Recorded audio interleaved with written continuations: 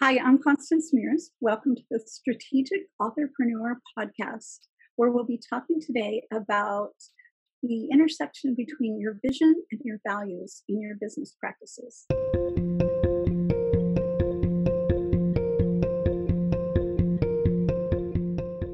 Hey there, strategic authorpreneurs. I'm Crystal Hunt.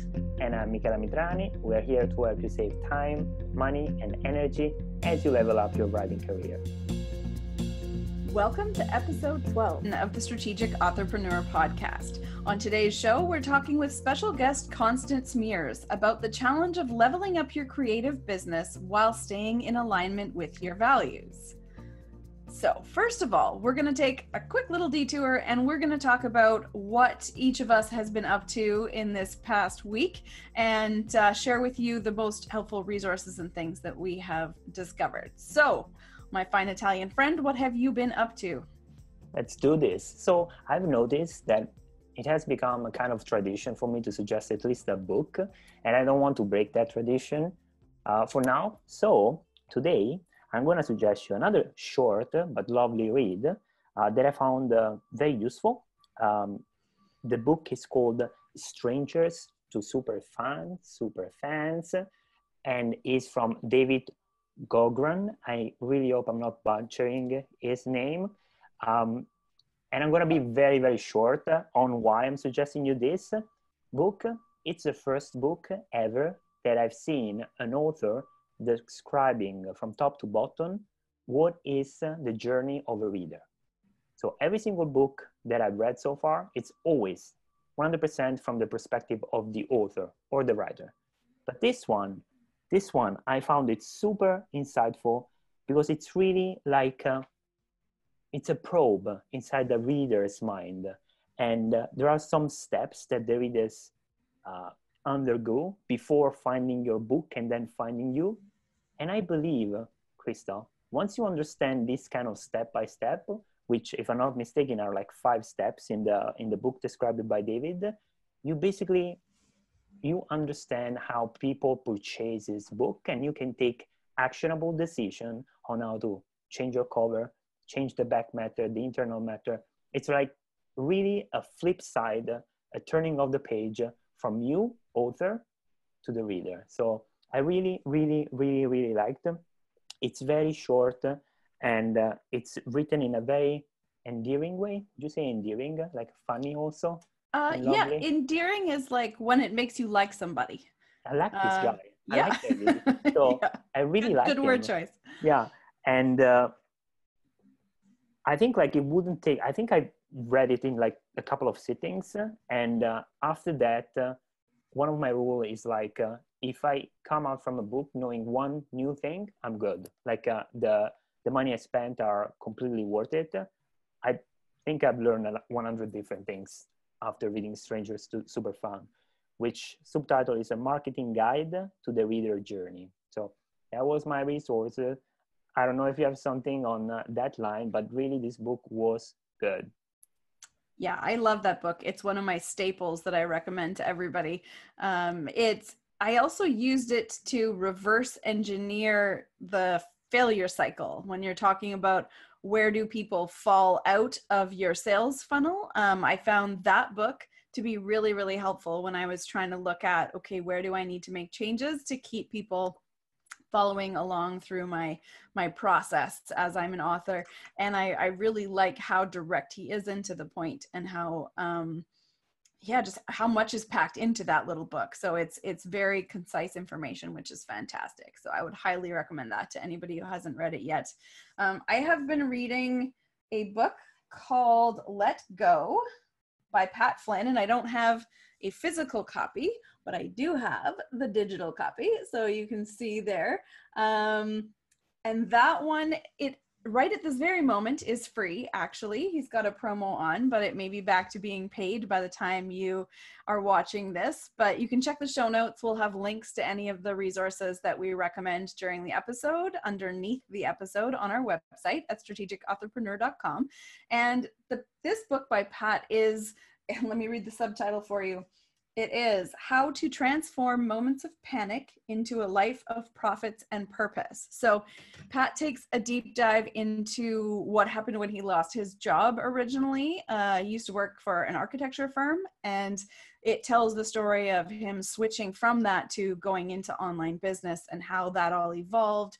And he's done an updated version of it as well. So taken the original content and done some reflections. I'm only about halfway through, so I can't tell you about the second half yet. So no spoilers, but it has been really interesting just in looking at my own business processes and seeing, you know, one of the things I love about Pat Flynn is he's always very clear about where things didn't go right or where he would have done things differently, and very good at asking questions to kind of get you thinking about how to apply that in your own business. So I worked through some of the questions that were linked from one of the sections this morning and really just applied some of that to our current situation, because everything is changing in the world right now due to the COVID-19 situation and people being forced into working from home and a lot of industry shifts. So I think it's as relevant as ever it was in terms of helping people to work through a bit of a business evolution where you're needing to transform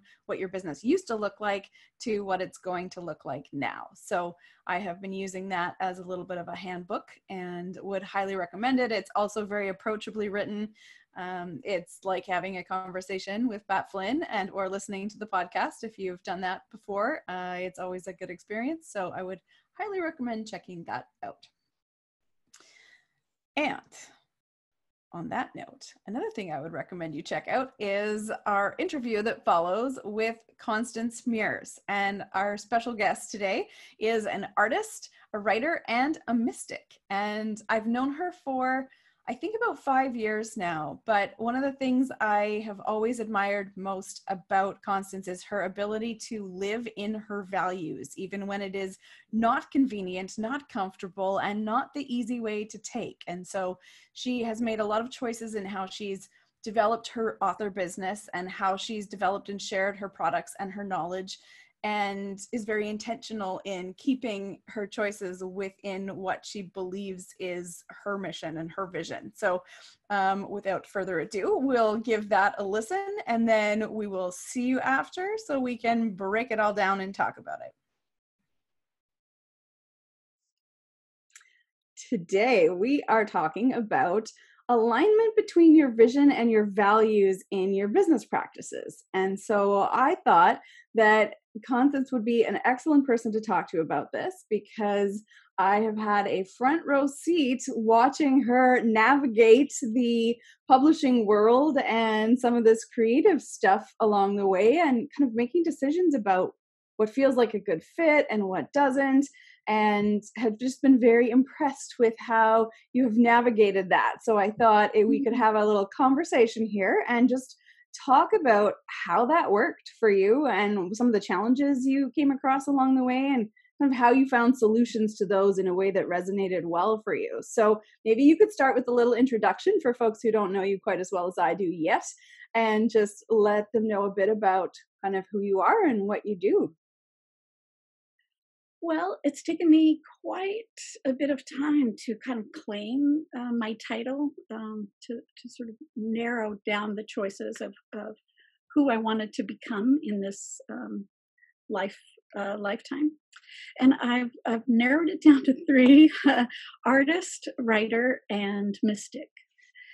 And all 3 of them are pretty low on the economic scale, generally speaking, in our culture. So from my point of view, monetary compensation is not as high as doing something with meaning.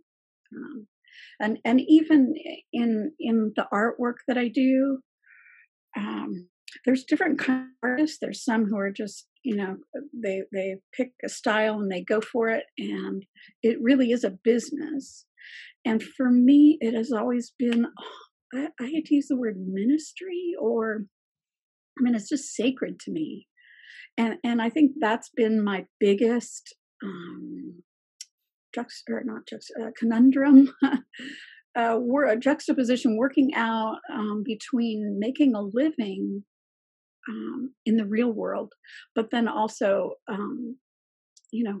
adhering to my values, which many are otherworldly. So the train does not always meet, unfortunately. And I've experienced this from the very beginning. And it's not unique to me. I think every creative person throughout time has had to deal with how to fund their creative aspirations. And in the old days, they had patrons, people who would support them through, long expanses.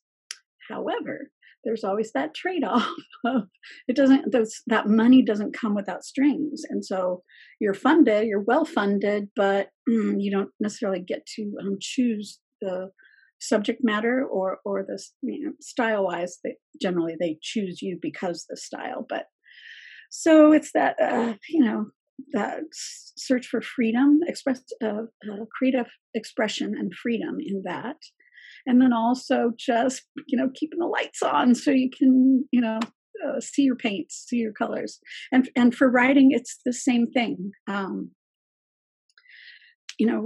We've gone from the publishing world where there were gatekeepers and just a few got through and they supported you fully and you can make a living back, I'd say 20 years ago, maybe 25, right about the introduction of the Macintosh and desktop publishing, and it opened the world. It's more democratic now. Any person can fund themselves somehow and get their work out into the world.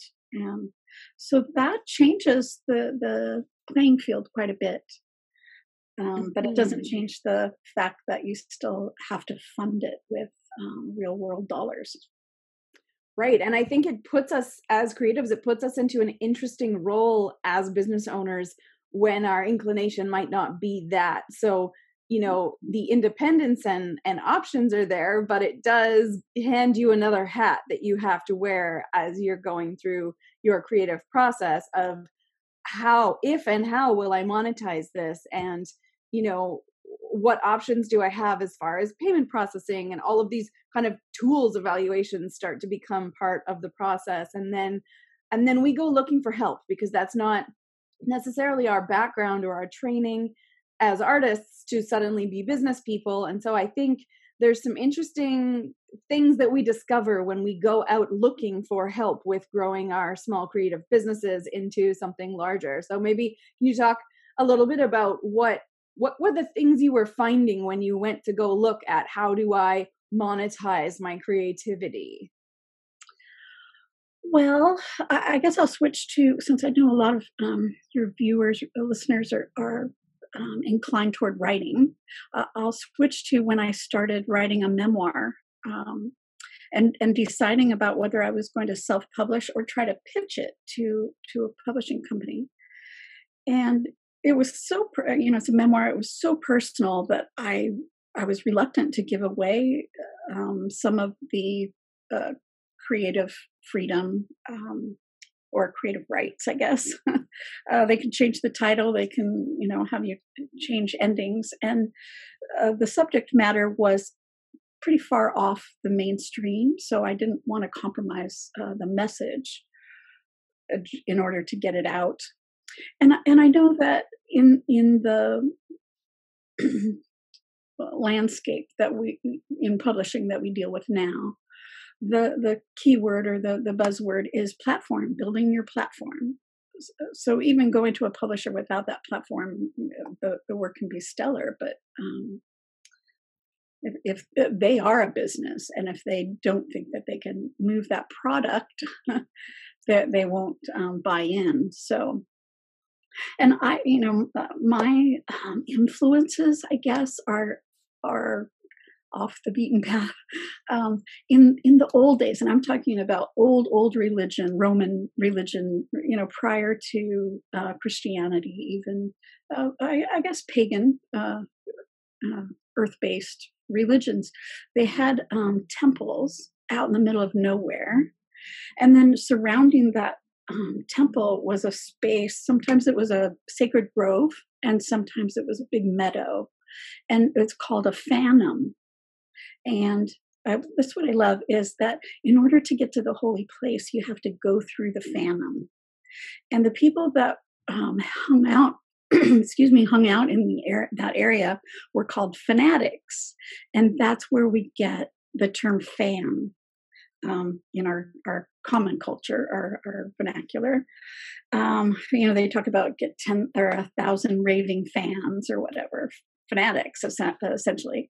And so for me, I tune into that and say, okay, what is the message? Am I leading readers to the holy place?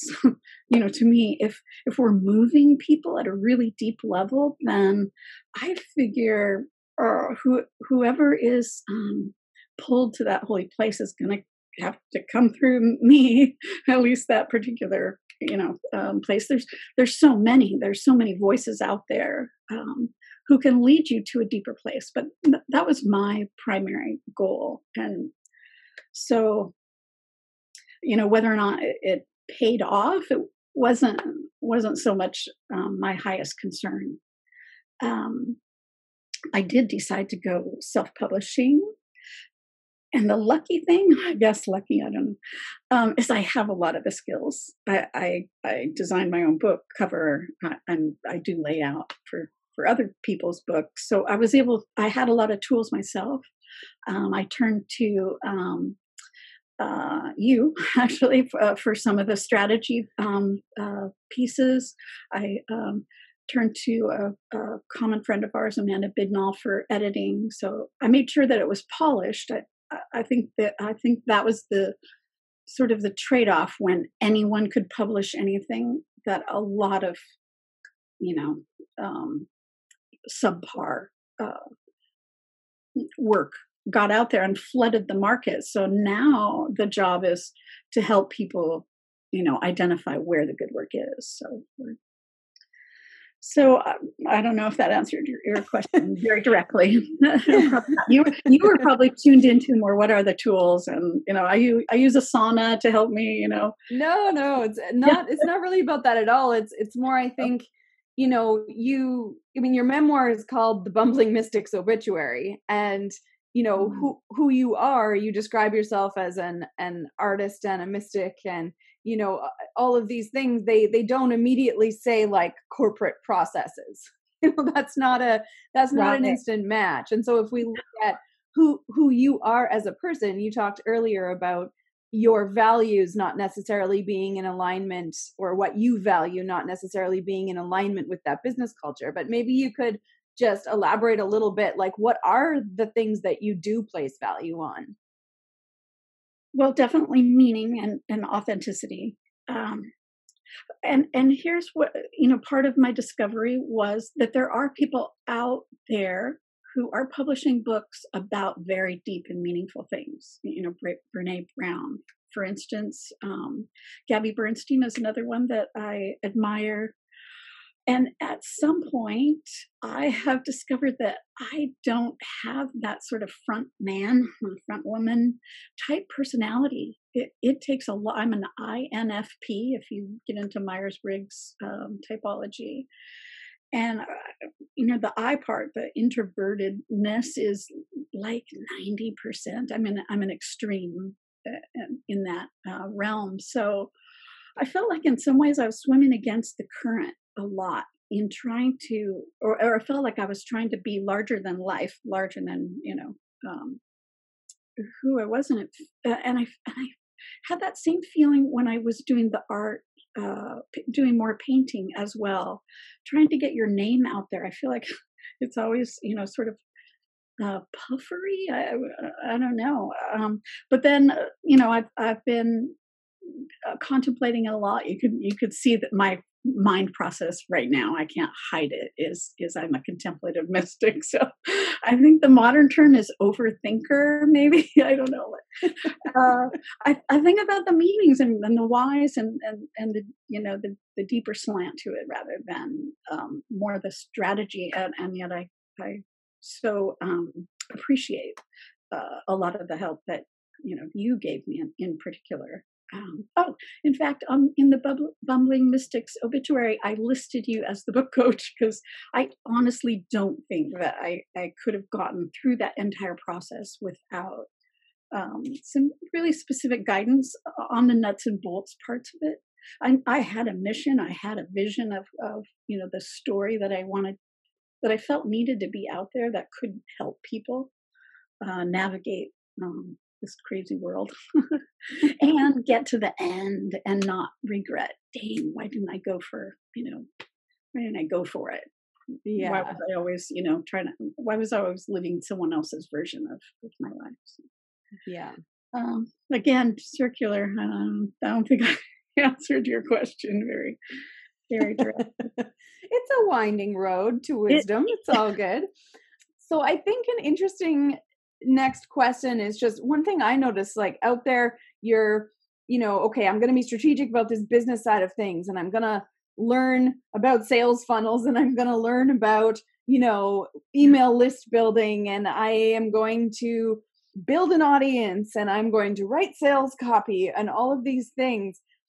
So for a lot of writers out there who are with you on the introvert scale, and also just not loving marketing as a thing, and feeling when what you're marketing is something that you created from your own self, I think that's extra hard, because the more people who see it, the more exposed you feel. So there's that. Let's talk for a second. I mean, your book is your story. I mean, you've got multiple books, but the Bumbling Mystics obituary is about your life. And so I'd be curious to hear what kind of challenges you found with marketing that book, kind of inside yourself or in the context of that business stuff. Challenges is a good word, umbrella word for that. So I think I have to reveal just a little bit that I'm in the book. I'm predicting. I had a premonition of my death, and so I'm outlining that, which is out of the mainstream kind of process of the dance between life and death.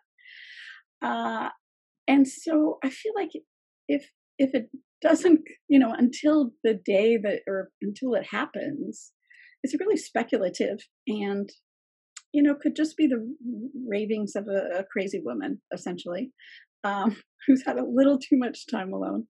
And yet, if it hits, I mean, I'm all in. Let's say that. That's a gambling term where I'm investing it all. For a specific purpose, not just recklessly, but to help people realize that we can interact with the other realm in this realm.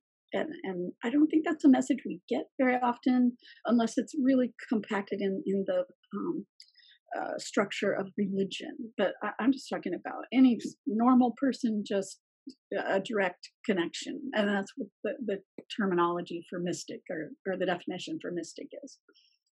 My definition anyway. So in terms of, so I'm reluctant to, blast it out there. I feel like, I guess one of my favorite books is The Alchemist. And it did not sell well when he published it. In fact, I think it had sold 100 copies for, many years. And then someone found it, and I think it might have even been Madonna who mentioned it on Oprah, and then it just blew up.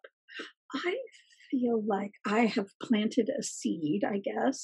This is not business terminology, no bullet points. This is not a funnel. I feel like I planted a seed. I did the work that I was called to do. And what becomes of it isn't necessarily my work. I have put it out on the interwebs. I'm not, hiding it. What's the term? Hiding it under a bushel. I'm not hiding it or hiding it in a drawer. That's what, that's the literary. Under the bed. Yeah. The manuscript under the bed is a recurring theme for people who've written something that they're just it's not quite ready to be out in the world. or they're not quite ready for it to be out in the world. And I get that for sure. I mean, it is exposure to the maximum. And as kind of a weirdo, just someone with some, not a little offbeat thinking, I hid that aspect of myself for a really long time. So to be so public about this and I unveil a lot of my big mistakes in life, and I felt like if I didn't tell the whole truth, that I would be less believable when I tell some pretty extremely incredible stories. So I took that risk of, kind of exposing me as a human being. I mean, oh, funny. I was going to say, well, I haven't killed anybody. That's kind of a low bar, isn't it? And, there may be people who have killed somebody and it's still redeemable. So I kind of want to get off the judgment wheel. I'm sorry. I've diverted into a wild tangent, as I do. These things do happen. Yeah. But I think, oh, go ahead. I was going to say, I think you bring up an interesting point though. Like you said earlier that, authenticity and vulnerability are kind of themes for you, and they're built into your work. They're built into the way you approach your business model as well. And in terms of the things you choose to do or not do, you aren't necessarily walking the beaten path that is what everyone else has done, but you're choosing things along the way that fit with your vision and your values. So, True. I think there's value for people in that, just hearing the fact that you decide what's important in your publishing journey, which was telling your story, planting the seed, making a thing that's going to last, if you're right about this, if that vision is true, that will last beyond you. And so you are basically just building a legacy. And I think that's what all writers are doing, whether they're consciously addressing that or not. They are taking their thoughts and their experiences and their ideas, and they're putting them into a format that will outlive them. And so that is an interesting way to build a legacy. So what, I'm curious, and I know, because I know you, I know a few things from your background that I think have kind of set you up in a really interesting way to do this work. So, or if you're willing to talk a little bit, I know that you wrote obituaries for a while. And so I would love for you to talk a little bit about, like, how did that inform how things developed for you on the publishing side, and how you chose to frame your life story the way you did. Yes. And I guess I'll even go back a little bit further. I didn't go to writing school. I didn't even go to art school, actually. I had been trying to be known as an artist for probably 5 years. And I was at a midlife point, and I decided to do a vision quest. I mean, literally go to the mountains for 4 days and fast. And I recognized that I'd been given some gifts, like talents toward communication of ideas and imagination, and I guess ideas that are beyond what's accepted now. I think I'm visionary, for lack of a better word, which means I just heard a great Oscar Wilde quote of, those who just look at the moon. No, I'm going to butcher it. Never mind. Just that the ideas that I propose aren't necessarily accepted at this time, but I feel like it's the edge of where we're evolving to, or where we could evolve to. Maybe that's a better way. So while I'm up in the mountains, I get this message that it was, if you're going to be a writer, you need to, and I hadn't even intended to follow that as a path. I had intended to be doing painting. And at the moment I heard that, then I looked back on my life and recognized that writing had been there all along. I mean, even from when I was one of my first memories was picking up a pen, and just the power of, I realized that my mom could take a piece of paper that had these word, writing on it, and she would know what to get in this at the store, or she would know how to make a cake. I mean, it had so much power to it. And I wanted to understand. I mean, another quote of just how writing is sort of like creating a spell. It's the words have power.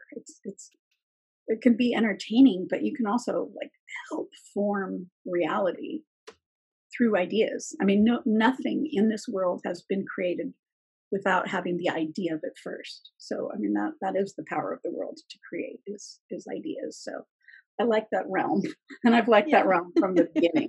So, so during this vision quest, I get a message that writing is what I had come for.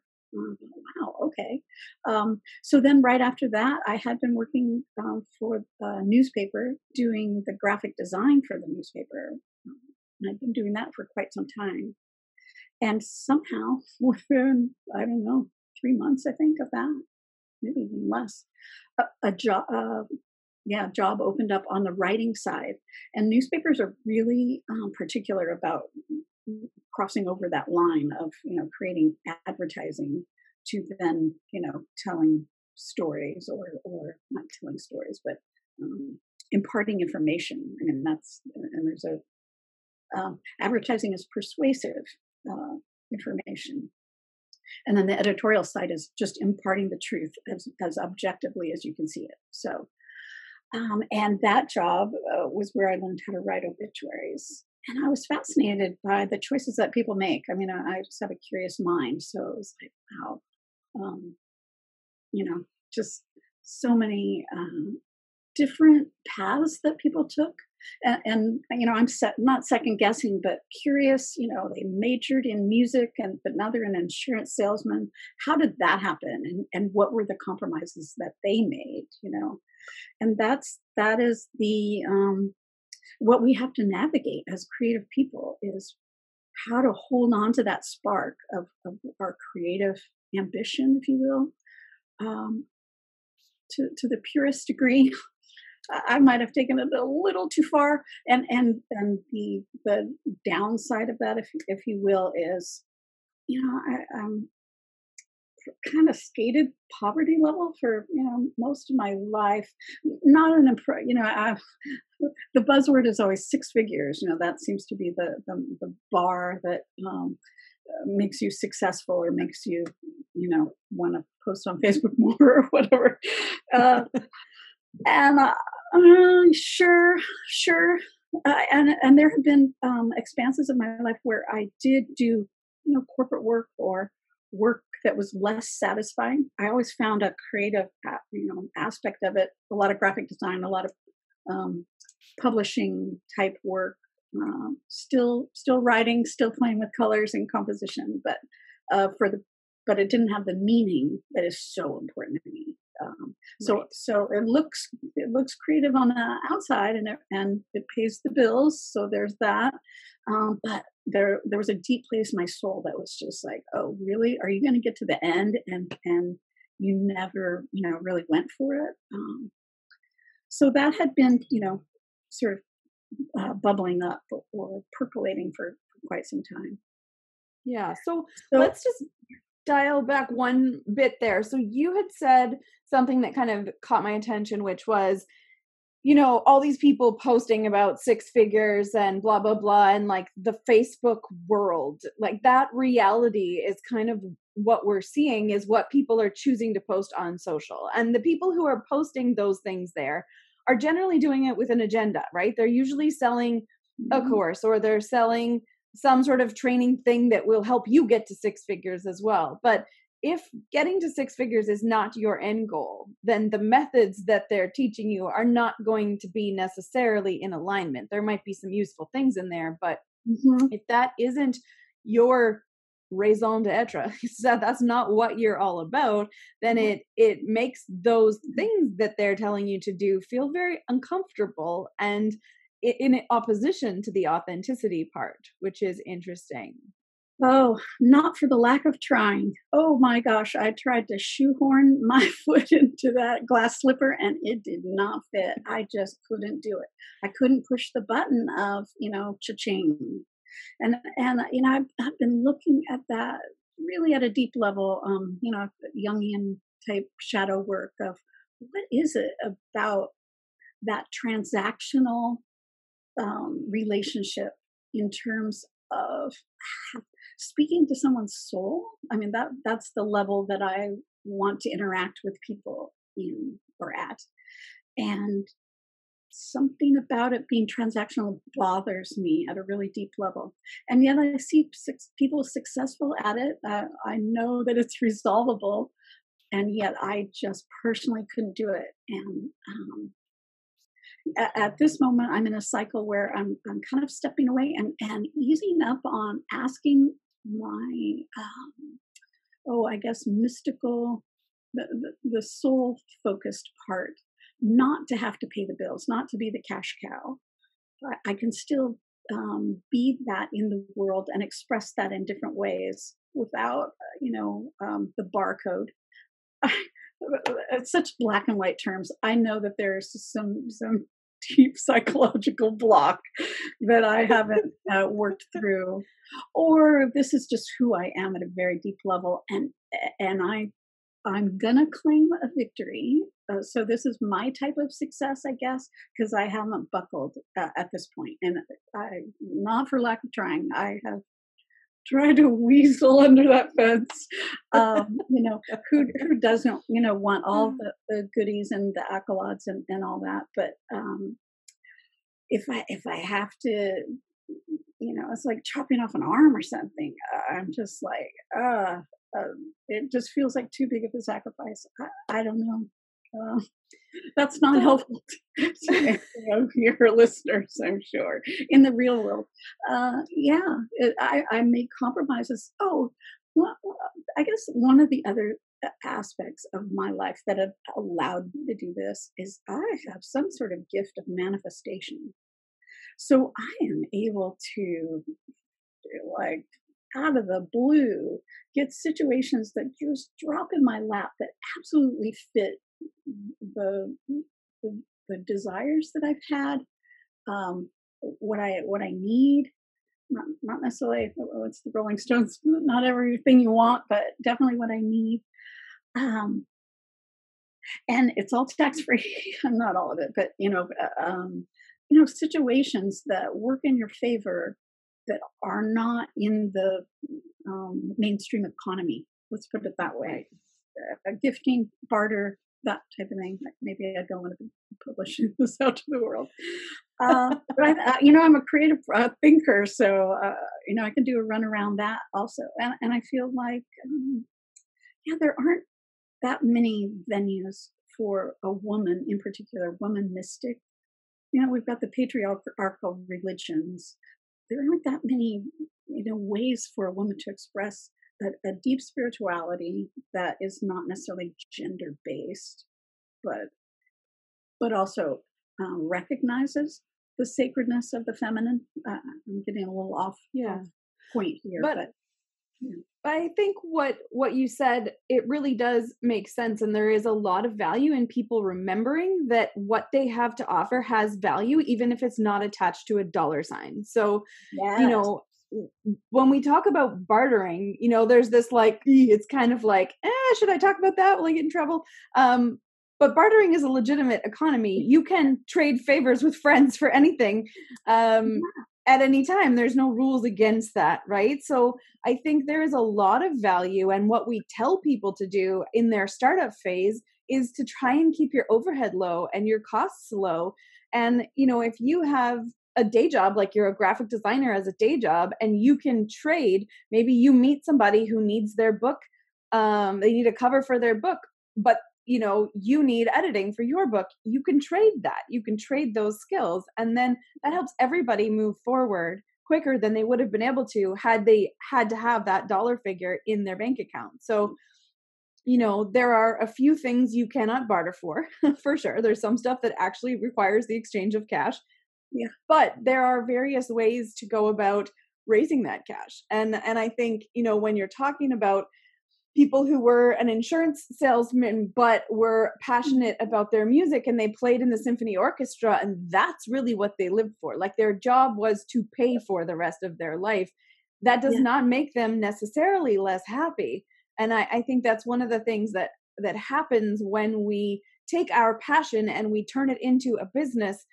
It becomes a lot more pressure on it. And we do have to make choices in different ways than we would if that's what our sole income stream depends on. And so I know myself for sure, and lots of the other creatives that I've talked to have made very specific choices about not actually switching to full-time too soon or right away, or for some people even at all, that their strategy of keeping their creative freedom is that they don't have to put that much financial pressure on it. And I think this isn't something that we hear about. Those people selling the courses and people talking about their six-figure incomes, they did make that jump, and they are, for the most part, dependent on it. Or maybe those numbers actually include a lot of other side hustles they have, but they're just not saying that. Like a lot of people say, oh yeah, I make six figures as an author.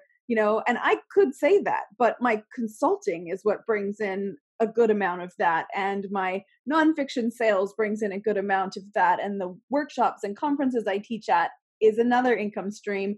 And my fiction, it does decently well, but it's not the thing that is paying for my entire lifestyle. I also have a patron of the arts. So, my husband kicks in as well. So there's all of these things that go in the mix. And so you can say, well, I'm a full-time creative, but the back end of that looks completely different for different people. And, I think we don't talk about that as much as we maybe need to, because it creates these expectations that I should be able to do this or I have failed. And I know that's very, very challenging. So yeah, I would just be interested, to talk a little bit about that. Like, what is that like navigating through other people's expectations and the Facebook life that we see? Yeah, well, and I think, monetizing, distilling things to a commodity or a dollar figure is a handy way to help measure. And yet, I think it leads to often a competitive or comparative relationship with other creatives. You'll eye somebody who's on there and it's like, wow, they're, they're doing, so well. Why am I struggling? And yet I think there are broader definitions of wealth. Personally, I'd rather have, break bread, literally only have enough to share bread. But if the table is full with a bunch of creative people who are talking about ideas and, what they're working on and that life force, I'm an introvert, so I don't have very many of those parties, but, what I'm saying is there are other things besides having, a fancy car and what 100-figure, I don't even know what I would spend 6 figures on, but, actually I've been playing a game, with a group, that explores that. I've been looking at this issue from so many different directions, trying to kind of piece it together, and I may get to the end and still not have figured it out. But I still hold fast to that, the mystery of it, the contemplation of it, the holding it as important is a pathway. Maybe you don't ever come to any, surefire conclusion that then I can sell to other people going, I figured it out, I haven't figured it out. So, I have nothing to package with bullet points or whatever. But I feel like the path that I have taken is so authentic and rich, and interesting. In not having resources, sometimes we're dependent on providence and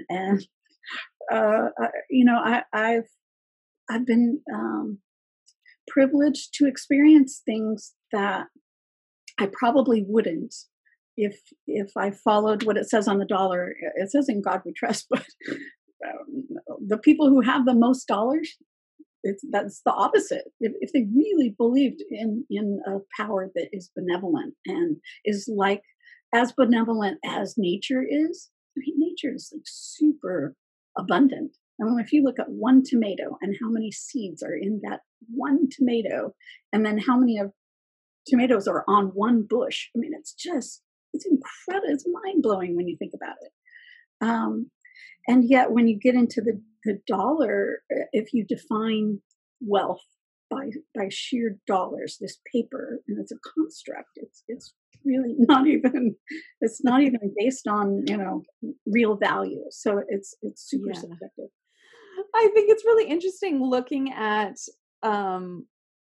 wealth and the idea of money, because money's never about money. Like, everybody has these super strong sort of visceral reactions to money. It's fascinating when you look at why relationships break up or people fight or whatever.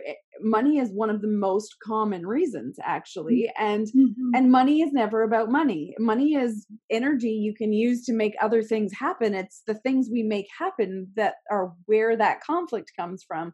But I think one thing, like, you can say, oh, well, I've not really hit that abundance. But if you look at what the average person owes, like the debt ratio for most people, I believe it's about $250,000, and they're averaging out everyone. So like some people are way higher than that. And I think that includes mortgages, but if you like average the amount of debt by the population, it's about, and I'm going to have to check this figure, but my brain is telling me it was around $250,000. It was high enough that I remember feeling physically sick when I saw the number. And just thinking like, oh, wow. Okay. So even if that is your mortgage, which makes sense. I mean, around where I live, an apartment costs usually between about 400 and $1 million and something dollars, like 400,000 and $1 million something. A house you pretty much can't buy for like less than $750,000 in this area where I live. So like all of Vancouver kind of area, we're known for our expensive housing, for those of you out there listening and feeling horrified. It's very beautiful here and very expensive. So I think it's interesting to think about that all of these people we see living in abundance may actually owe 3 or 4 or 5 times the amount of what their income is. And so is it more abundant to live beyond your means or to leverage the incoming current dollars against your future? Or is it more abundant to actually live with what you have and make choices that do not put you in debt? So I don't know. I think that has to be factored in if we're talking about authenticity and realness and, actually examining the hard truths of some things.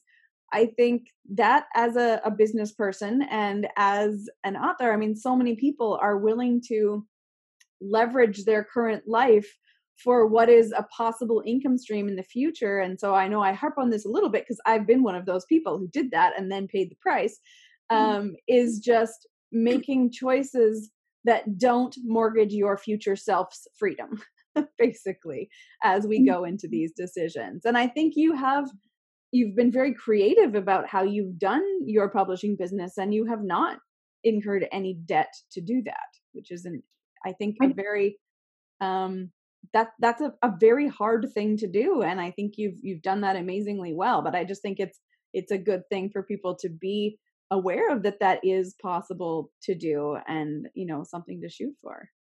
Yeah, and I take it for granted, actually, because I've been doing it for so long. 20 years ago, really, maybe probably to the day, I decided I didn't want to be in debt. I felt so locked in from, into the future, mortgaged, essentially. And I didn't even have a house, but the debt alone, and it wasn't that much, But for me, it felt like I might need to compromise choices, and so for my value system, staying out of that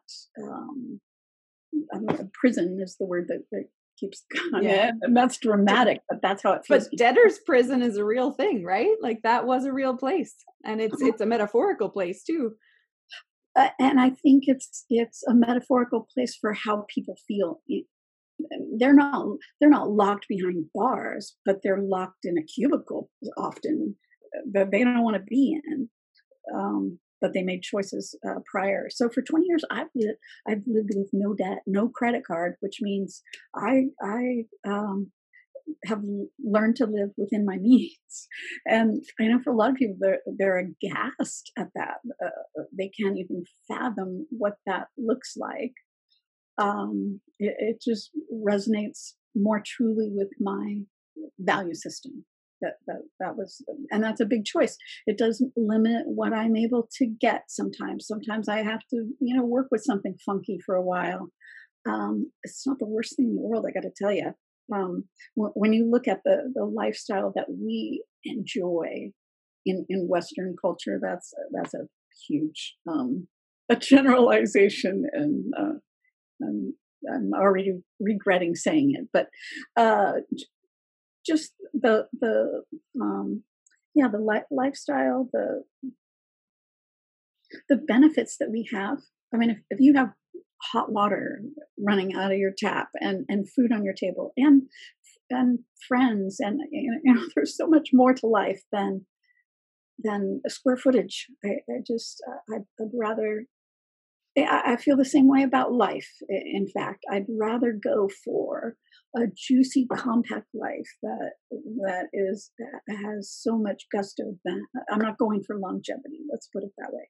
I'm going for meaning, and so, there's a saying, "As within, so without." So I think what our values are really does reflect out in how we live our life, and you can, justify it rationally, but at some level there's a subconscious desire to play it out the way that we do.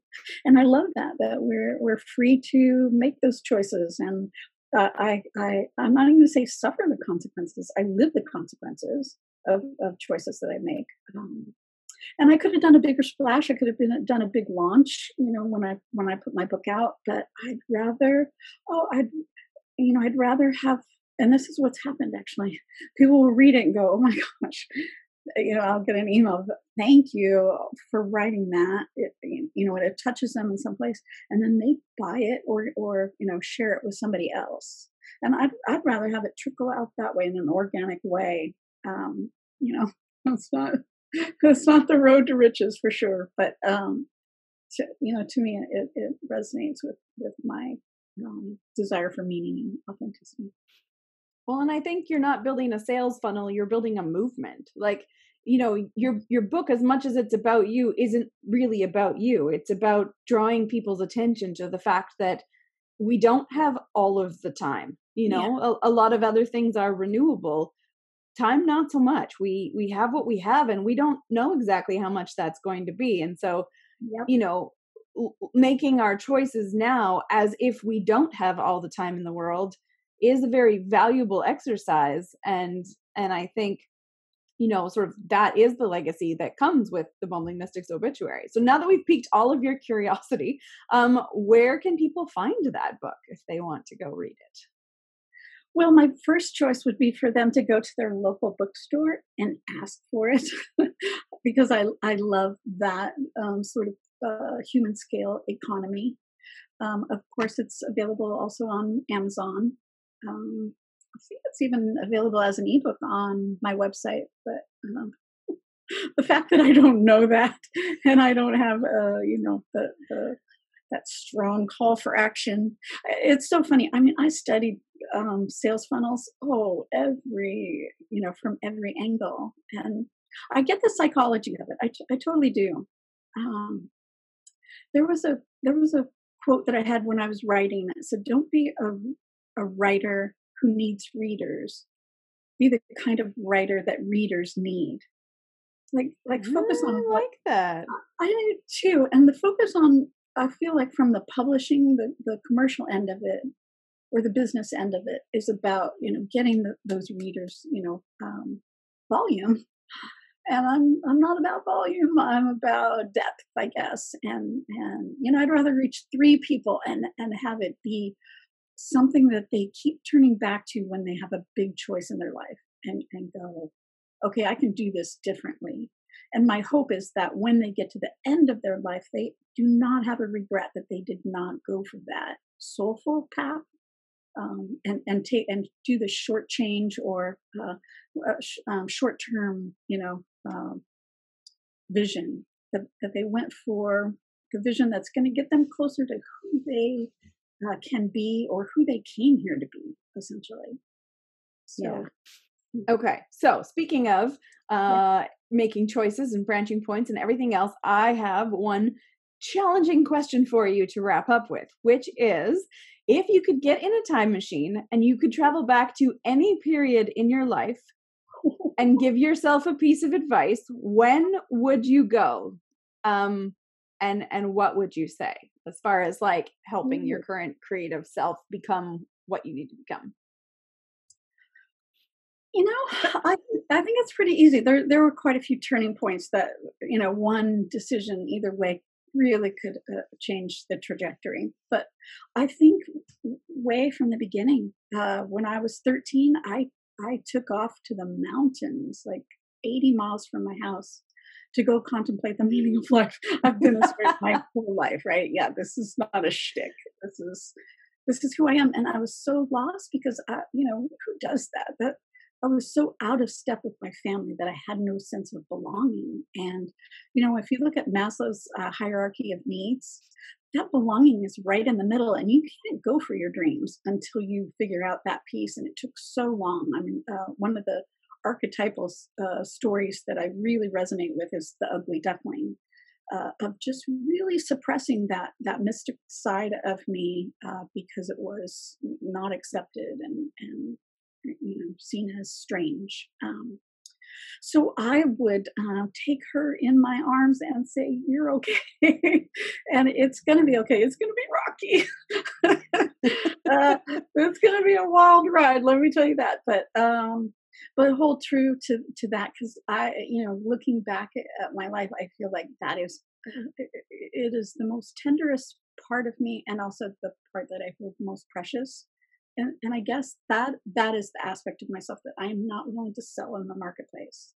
And unfortunately, so much of my work comes from that place. So it's all attached. So I don't know where the mark is.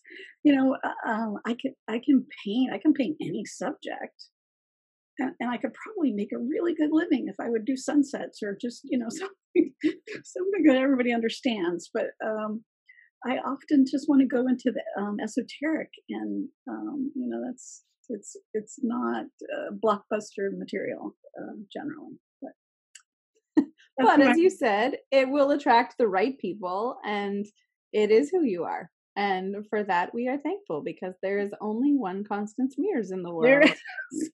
There is. And I don't, I guess one of the reasons I don't, sell a package of, oh, follow me, is like, oh, I would not, go follow in my footsteps. I've done a lot of the transformations organically, not with mentorship, which, that's a whole another podcast, right? So, my advances are hard won, but I really, I think when you get those hard won, that's the one thing is these folks selling programs and stuff.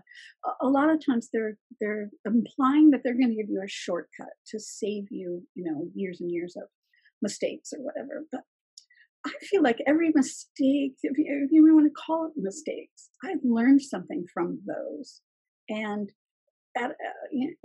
for me, it's the difference between moving through a city in your car versus walking. Walking, you are not moving so fast that you can see butterflies, which probably is not that compelling to other people. But you can see what is appealing to you on a really micro level, I guess. and being present in the moment. I feel like we're on such a hurry to get to that pinnacle, whatever that, idea of success is. We're such in a hurry. 30 under 30 or whatever. And that we revere prodigies and all that, but we get a long life, and it's all part of life. I don't want to get to like a peak and go, okay, I made it, and then I'm going to coast the rest of the way. It's appealing, I guess, but I actually enjoy the discovery of oh, I thought I wanted this. What was that about? What did I really want? I thought I wanted this thing, but what was the quality behind it that I felt somehow was missing in me, that I wanted to ingest it and consume, I guess. And all our consuming behavior, I think, is at some level wanting to feel something within us. That's the other thing is, at the times where I have made the most money, I've spent so much of that money consoling my soul for not getting to do the thing that I really want to do. So for me, it's kind of a trade-off. I think that's why a lot of people do go into debt is, they want it so bad. And I get that, so I support everyone in just living their most authentic life, whether that includes six figures or not, and no judgment if that's your thing. I have a best friend who wants to win the lottery. She just wants to be filthy rich, is what she says. It's like, yeah, go play that game. That's a interesting, realm to play in. It's like a big sandbox, and you get to pick or not playground, and you get to pick whether you're in the sandbox or the swing or the slide or whatever. Okay, now I've totally diverged off the question. Okay. On that note, I am conscious of the time, in fact, ticking by, and all the living that needs to be done in the remaining time. So we are going to let you get to that. So thank you so much, Constance, for sharing all of our winding, adventurous explorations into the ideas and business stuff. I think it's been a really great look for people into other ways of doing things and the value of trusting yourself and feeling comfortable in the choices you've made and really owning that. So thank you for opening up about all of those things and sharing that with us, and your bravery in putting your story out there in such a beautiful package. There are links in the show notes to Constance's books and websites and art stuff and all of the things. She may not market herself, but I will market her for her. Benefits of being on the podcast. And I look forward to talking to you again soon. I always enjoy talking with you, Kristen. Thank you. Welcome back. And we are I'm curious to hear, what are your thoughts on that interview? I was there, so I got to see it firsthand, but I'm curious to know, what did you think? Now I get to talk. Now you get to talk. So I have to say, Crystal, Constance was the first person that approached writing in a very peculiar, fresh way, different from everything I thought. It's an approach to writing that it's very inner based, right? So it just, we were talking before offline about like something feeling more like a mysticism and religion and philosophy. It's all attached together when you listen to what she's saying, but also the way she moves, the way she sees at the works and at the word. It's very, very, very particular. And I found it useful because there are several things that she says. You have to listen to it twice in order to gather what's the message in. And there are pearls. There is some of the things that I wrote that I had to read like a couple of times. And then I was like, wow, I didn't think about that way. So there is one thing that I wanted to leave last, but I'm going to tell you now. That really made me stop. And there is a sentence she says. I'm not sure if she forged this sentence or she took it from somewhere else, but she says, don't be a writer who needs readers, be the kind of writer who readers need.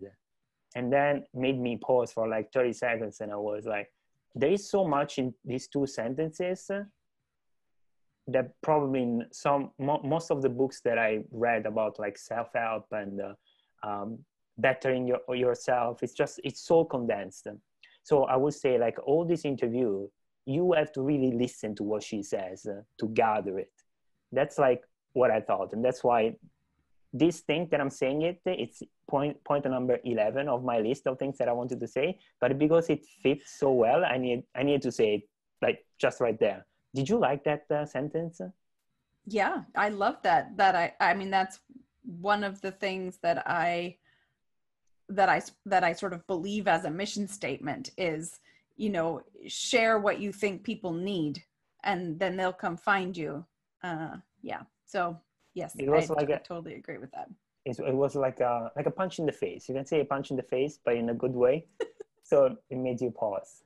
But going back to the beginning, she really starts the conversation from like a low place, and then she kind of build up on the thing she said.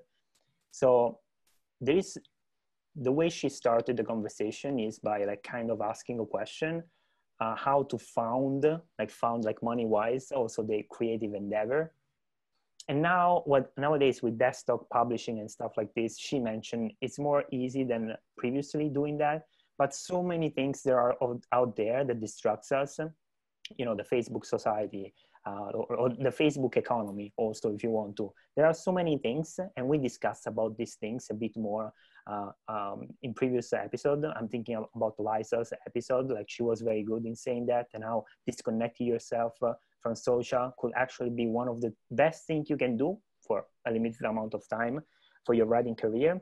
She basically Constance doubled that, because she's really outside of that. She doesn't use, my understanding is, that much social media. Even her website, like it's used more like a business card, I guess, from people that want to find her. But it's really more an approach based on passion for what she's doing, the why. And she has a very strong sense of the why, her why, which is not something like that very many people have. And you can say your why is wrong. So she says, like, I don't want to make a six-figure income. Like, I'm not interested in that kind of thing. I'm more interested, my why is that my message is delivered to that person in a very, very genuine way. I can't say like my why or your why is better than hers. So it's like, it's a very, it is a very particular way of seeing the world and her craft. So I would say that's basically the point from all of the rest of her philosophy, her mysticism, if you want, takes place. That's the point where all the conversations spawn afterward. There are another couple of things that she says that I found very useful. And she says, are we moving people to a holy place, in a deeper place? Are we building fanatics? Now, the way she explained the concept of fanatics is exactly how I expect a person like Constance would explain it to you.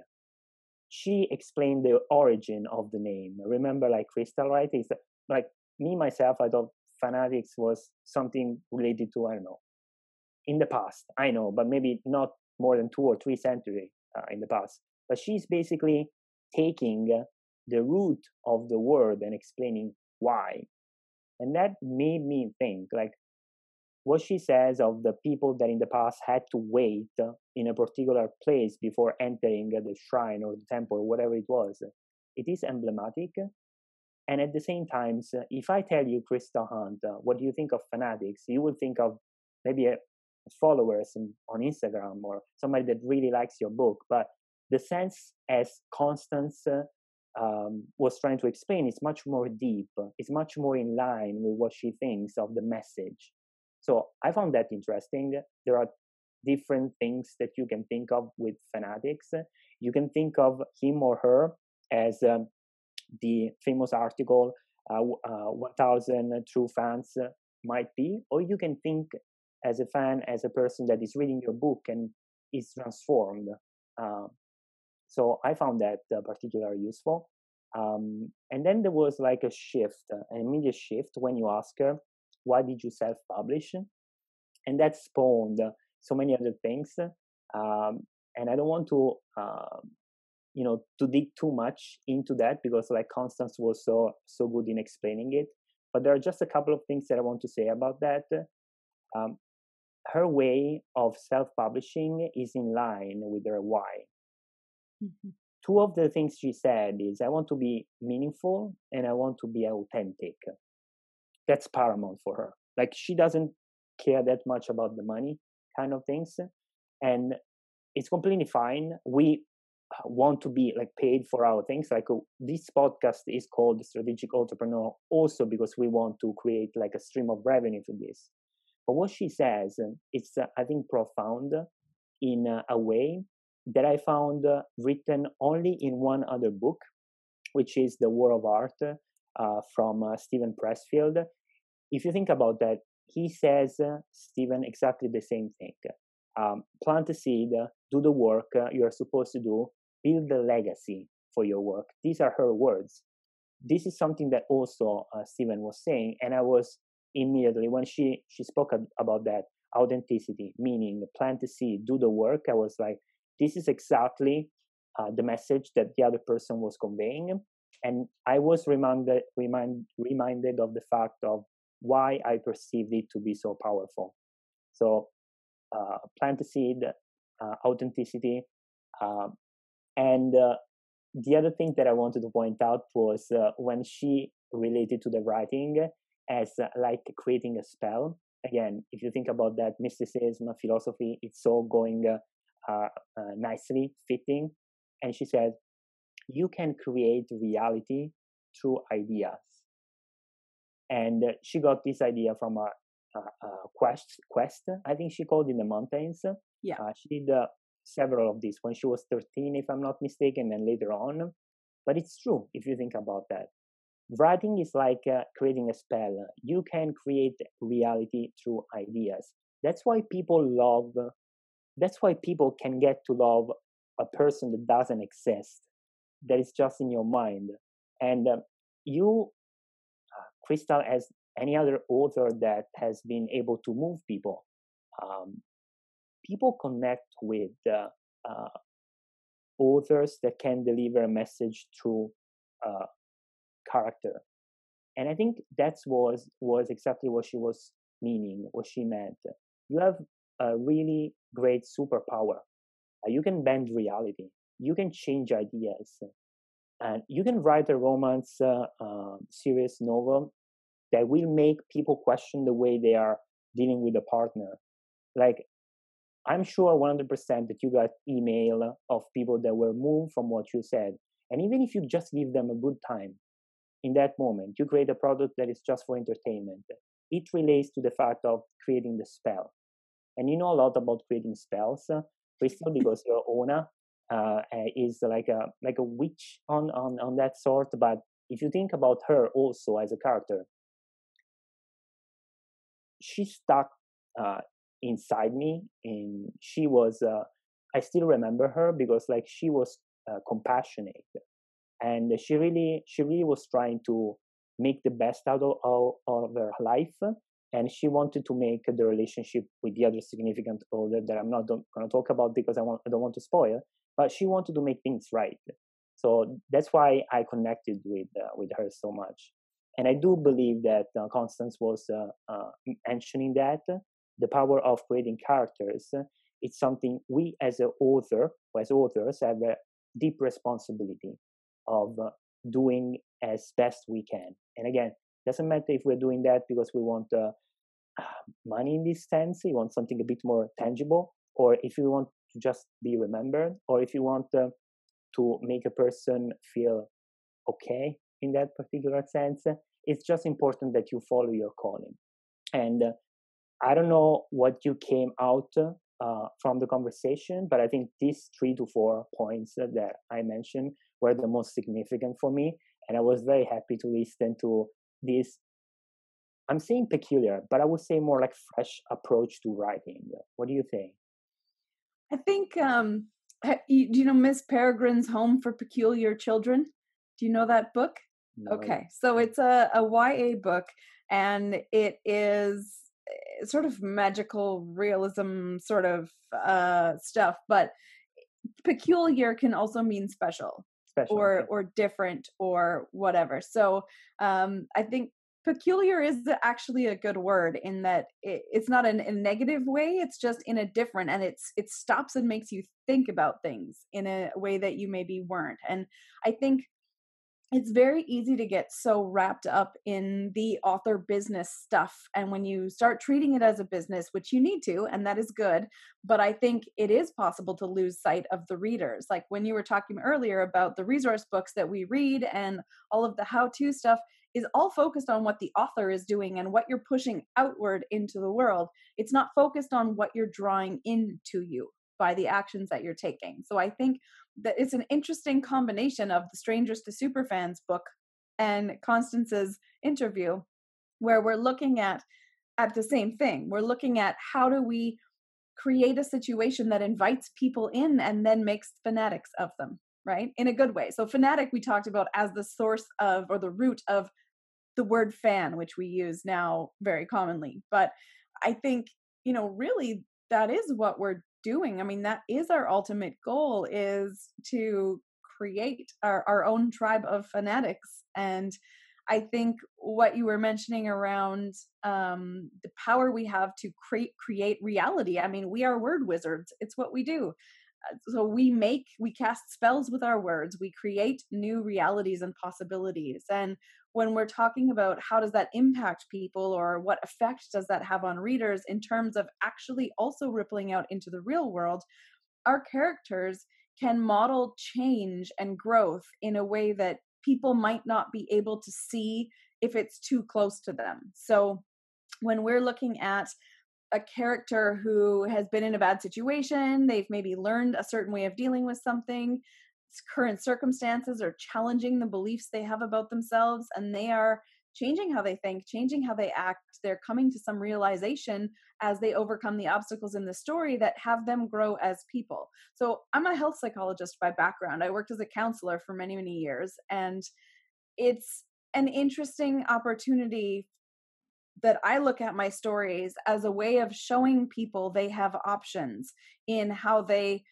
stay or don't stay in relationships, in how they choose to interact with people that they know and love and or hate and or don't understand. And so I think for me, that's where the power comes in, and where I look to connect with the audience is that you do, as a storyteller, have the option to affect change on the real world. And I think looking at building your audience from that sort of magic-y point of view or mystical point of view, there is a certain magic that happens in the in-between space between you and that story and the reader and the world that you all kind of live in together.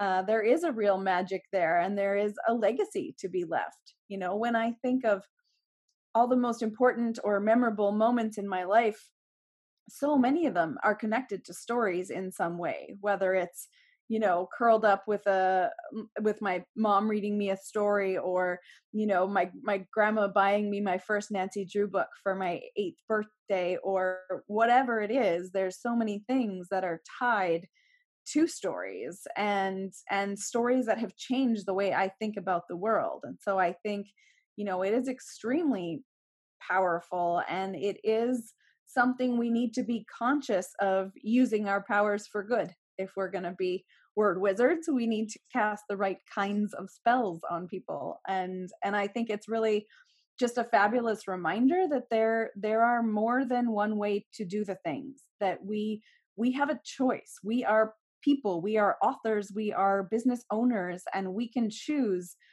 to stick with our ethics and stick with business methodologies that feel good to us.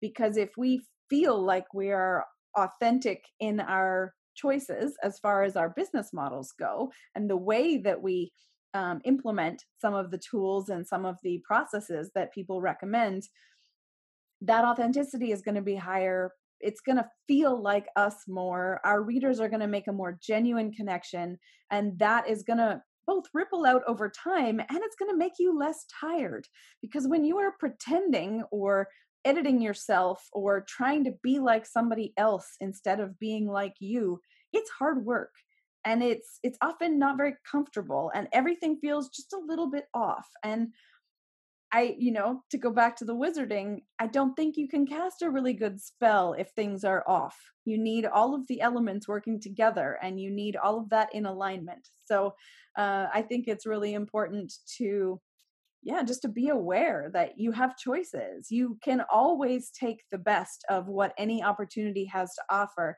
and adjust things to fit what feels right for you. And I think Constance is an excellent example of a way to do that. And no, your goal might not be making six figures. It doesn't mean you can't make money doing that. I think you absolutely can. And maybe you'll feel better about the money you are making if you are sticking with your values in your business. So I think that's really, really important to consider, is your why, and how your what is going to support the why, not compromise it. Okay. So speaking of compromising, let's see what we can do in terms of damage with our curious jar today. I'm not watching. Hey. All right. Tell me when to stop. Some left there? Yes, there are still some left. But you should send us more. We would like more. So for all of the listeners out there, the curious jar is getting a bit low on questions. We need to refill it. So please send us in your ideas, and you, sir, can tell me when to stop. Now. Yellow one. Okay. Dave's curious jar question. Oh, this is a fun one. Okay. How old were you when you first met someone who had written a book? Met personally? Yeah. Okay. So, I think I have the answer to that. I was 26 or 27. No, scratch that. 27 or 28. And she was Evangeline Lilly, which is one of the stars of Lost. She wrote a kid's book, which I don't remember the name, but she was presenting the book. She was the author of this book at Indigo Robson, and when there still was the Crystal, the very big Robson Indigo, like 3 floor before they took it down. I met her, and I spoke with her briefly, of course, and actually, this is funny. One of the characters in Omnilogos, which is my first science fiction book, is called Evangeline because of basically her. Because I liked her character in Lost. So that's weird. I didn't know. You see these weird questions make me bubbling and suffering. But this is a true story. That's the first time I met actually a celebrity and an author at the same time, and it just happened a few years ago. That's interesting. I want to hear about your experience. Did you meet anybody? Yeah, I was trying to think of when the first time I met an author was, and I know I didn't know anybody who wrote books in school. My grandma wrote a book, actually, and that was part of what got me into publishing. And so that was an interesting start. I didn't meet any authors in college. That wasn't a thing. I think it was probably I joined Quill, which is the Children's Writers and Illustrators of BC. And so I think probably the folks in Quill were the first authors that I met, and they were all children's writers who had been published. And I may have actually published a book before I really met published authors, actually. But once I did, then I met a ton of published authors, and I joined all the things and went all the places. I think, yeah, that was my introduction to most folks. But I do remember the first time I met an author who was on my own bookshelf that I'd had at home. And that was pretty memorable. That was at the Surrey International Writers Conference, which was actually the same year that I joined Quill. So it was a big year. I went from not knowing a single author to suddenly knowing dozens and dozens and dozens of authors. But I met Jack White and Diana Gabaldon at the Surrey International Writers Conference, and both of them had their own shelf on my bookshelf growing up. So I was very, very excited about that, and it seemed very surreal, very, very surreal. So yeah, there you go. But I was 26 or 27, I think. So we would love if you would tell us, how old were you when you met your first author, and what was that experience like? If you drop by strategicauthorpreneur.com and check out this episode, you will be able to post in the comments your story so we can get to know you a bit better. And our jar is low on questions, as we mentioned. So if you can send a curious jar question to ideas@strategicauthorpreneur.com, then we'll add it to the mix for next week. And for show notes, links to resources we mentioned, and coupons and discounts on tools we love, visit us at strategicauthorpreneur.com. You can also subscribe to the newsletter, and each week we will email you just one thing that we think will help you on your entrepreneur journey, and a link to our latest episode. And if you leave us a review wherever you listen to this podcast, we'll give you a gold star and 1,000,000 bonus points in the game of life. Thanks so much for taking time out of your busy life to get to know us, and be sure to subscribe so you don't miss out on our next episode.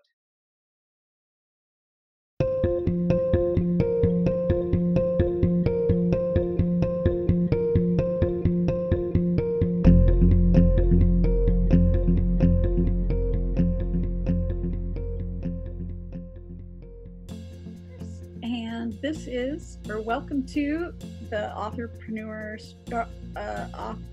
Strategic Authorpreneur. Okay, take again. Hi, I'm Constance Mears. Welcome to the Strategic Authorpreneur. Shit. Okay, you can use that one because I know I'm not the only person who has problems with that word. Okay. Yeah. Perfect. Nailed it. Okay. Did you record when you say to yourself that you had to talk slowly because like the thing wasn't catch up? I don't know. That would be amazing. I was like, yeah, I need to talk slowly. Because no. I was like, you don't. I understand that. Then I'm English as a language, and you're like, no, it's not for you. It's because of the program. They can't catch up with me. That was amazing. Like, if you didn't record that, Crystal? I don't know. I think I hit record early, but I don't remember at which point. I never do. And I'm always sad that I didn't. And then I go back and I have to do it again. But we should pull some of the transcription phrases together because they're freaking hilarious. Why? Here's what the transcript is. Yeah. Crystal. Hey there, strategic authorpreneurs. I'm Crystal Hunt, Mikhail, and I'm going to meet Ronnie Money Energy as you'll ever love your writing career. All right, now can you see it? Oh, now I can see that son of a gun. Okay. Let go. Oh, look at the time. Okay, let's go. Time's a wasting. Life is short. Let's get to it.